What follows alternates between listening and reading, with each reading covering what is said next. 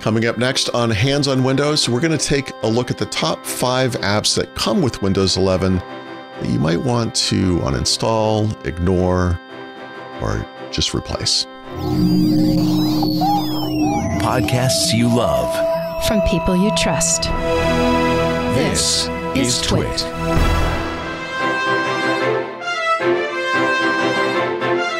Hello, everybody, and welcome back to Hands on Windows. I'm Paul Thurrott, and this week we're going to take a look at the top 5 apps that come with Windows 11 that you might consider replacing or uninstalling, or at least ignoring. Some of them are more terrible than others. I, like everyone else, I have my own particular way of doing things, and I like certain apps that don't come with Windows that I prefer to use instead of the ones that do come with Windows, etc. It is worth noting that some of the apps that come with Windows 11 are excellent. I've talked about Clipchamp at length, and I use that not quite every day, but almost every day when I create videos for Thurrott.com or my Eternal Spring channel on YouTube. But I also use Paint and Notepad every single day, and those apps are actually terrific. And despite the fact that they're both, closing in on 40 years old, they've been updated in recent years for Windows 11, and they're quite good. So it's not all bad. I don't want to present it that way, but there are definitely some stinkers out there, and then some that are just less than optimal, and you might want to take a look at those. So the first one, of course, has to be Microsoft Edge. I know this is controversial in some circles, but Microsoft Edge is kind of a gateway drug to Microsoft's broader ecosystem of online services and advertising. It's overloaded with superfluous extra features. I do what I can to kind of minimize its impact on the system when I do use it, but I don't use it for the most part, right? So I happen to use Brave, which I recommend because it's secure and private. And I happen to like its minimalist UI, etc. But Chrome, Firefox, Opera, Vivaldi, name your choice. As long as you're installing the right extensions and so forth, they're all good. There are some outliers coming up like DuckDuckGo and Arc, which are very interesting, and we might look at those in the future as well. But if you're if you're a fan of Edge, I apologize. I mean, obviously, you're free to use Edge. It is easy enough to, replace the browser. You can go into the settings interface here and go to apps and default apps. And it's horrible how this works, but you can just pick your browser and look at this lovely little notification and just change your default browser. You could do this, right? Don't forget, if you do that, to prevent Edge from auto starting every time the computer boots and you sign in, right? Because there is a process here. If we sort these correctly, I've already done it here. So I actually turned it off. So, but Edge typically is running on boot. You can disable it through Task Manager or actually through the Settings app as well. But if you aren't going to use Edge, the big joke, of course, is that people run this app one time and they do it so they can install a favorite browser. And that's funny, and it's probably true as well, but you might appreciate the fact that you don't even have to do that. You could just use Winget to install your favorite browser. So I already know what the exact line is to type here, but if I wanted to avoid Edge entirely, I could just type this. Now, I already have Brave installed on this computer, so it will fail out because it's already there, but that will do it.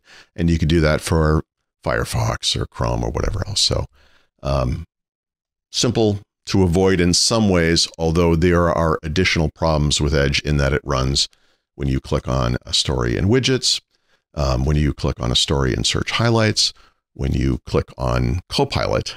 These are all things that run Edge. And in a future video, we'll look at a workaround for that. But for now, for the most part, not too onerous to avoid Edge most of the time. The second one that I have, this is a new thing for me, but I've started avoiding OneDrive, which I've always loved the service and it works well. And they have great integration in Windows with the file system and so forth. But because of the Copilot stuff that's happening now in Windows, they're really pushing features to get your data into the cloud so they can use it to train their AI. and they're forcing folder backup on us. Now, if you do use folder backup, and this is where by default the desktop, documents, and pictures folders will be synced with OneDrive so that you get the same data on every computer and device that you use, then don't worry about it. Everything's going to be fine.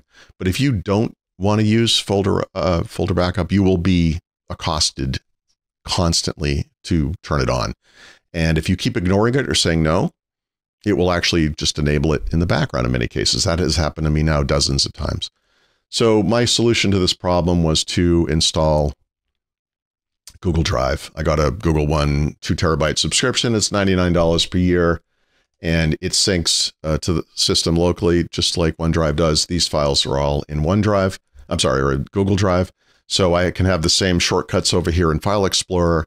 I have the same access to all of my files and so forth. So it's really, really nice. And it doesn't ever harass me. So if this is a problem for you, like it is for me, that's a potential solution. Dropbox, obviously, there are other services, but the Google route has worked well for me in this case. One of the other big issues, this is a long time issue, has been the Mail app in particular, and now it's turning into the new Outlook app, which is enraging a whole new generation of people. The new version of Outlook is actually a pretty decent app. It integrates mail, calendar, and contacts management into one app, like the corporate version of Outlook. It looks and works a little bit like the Outlook.com that you probably know from the web. But man, people hate this app. And it's interesting because if you pay for Microsoft 365, or if you pay for something called ad-free Outlook, this is a beautiful app. But if you don't, there's this insidious kind of advertising happening here. Now, looking at this screen, you wouldn't even see it. But this story, this email message is not an email message, it's an ad. So when I click here, it opens the email like you would expect. If I click here, it opens that email. But if I click there, it launches Microsoft Edge and it goes to whatever this is an ad for. And this is not great.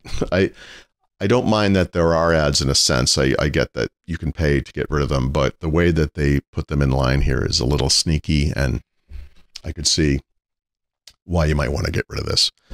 You can uninstall this app. You can uninstall Mail and Calendar if you don't like those apps. Those apps are going away to be replaced by this app, obviously. Third-party email apps are kind of tough. I actually use webmail. I use Gmail on the web, and I consolidate everything through a single account. So I wouldn't normally run a third-party app of any kind, and there aren't really many great ones on Windows. You have to pay for it, but Proton Mail is actually very good, private, secure, etc. And they have a native app on Windows. So that's one option, I guess, but there isn't really much there, unfortunately, as far as workarounds go. Microsoft has been integrating a consumer version of Microsoft Teams that nobody wants or uses since the beginning of Windows 11, about 2.5, 3 years ago. And it's giving me this non-standard interface for some reason. Typically, the way this comes up is with this little mini interface. As you can see, there's no one here, so I can talk with myself. Because I've connected these two accounts, but I don't know anybody that uses this app. I don't think anybody knows anyone. You think even people at Microsoft don't know people who use this app. It doesn't link in with the normal version of Microsoft Teams, the work version, right? And that's going to change sometime probably later this year. There will be a single Teams app that will work for everybody. But in the meantime, you're going to want to avoid this thing. This is a little tricky. So actually close that time is good. It doesn't always close. You want to come down here and quit out of it. But the problem is once you have run it once, like I just did, it will configure itself to auto start. And actually it didn't do it this time. It did it before, but it typically does. You can come in here and disable that. Better. I mean, honestly, just get rid of it. There's no reason to have that thing here. It's not a good app. They'll fix it in the future, but for now, everyone else is using the real Teams, Slack, Zoom, WhatsApp, Google Chat, probably Skype, whatever. They're all better, and they have actual people using them. There's an app called Beeper coming that's available for free that consolidates those all into one app, and they have a native Windows app, so that might be something to try as well. The final app is not offensive in any way, shape, or form, but I work with images all the time. And the Paint app that's built into Windows, let's see, I could just bring up a picture like this.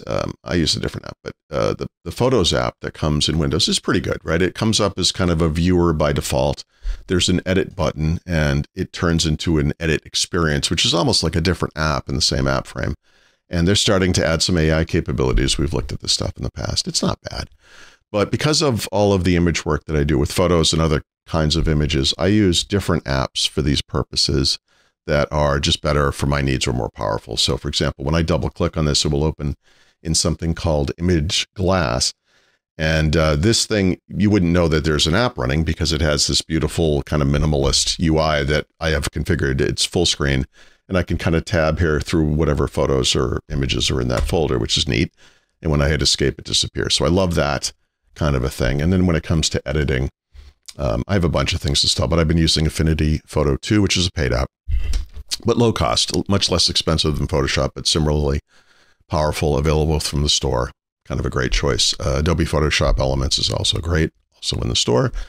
So these are apps I use that are just better than what's available in Windows. And then beyond that, there's a whole list of other things. I use strange apps in some cases for writing. As a professional writer, I actually don't use Microsoft Word anymore. That's not part of Windows, so that's why that wasn't really on the list.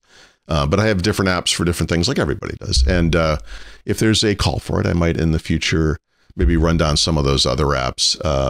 Although these to me are the big ones. When you bring up a new install of Windows 11, these are the things you kind of want to get rid of in the beginning, or at least do what you can to minimize their appearances on your system. So I hope you found this helpful and useful. If you're an Edge user, I hope you didn't find it offensive. I apologize. We will be back each Thursday with a new episode of Hands on Windows. Thank you so much to everybody for your support, especially members of Club TWiT. And you can find out more at twit.tv/HOW. Thank you. See you next week.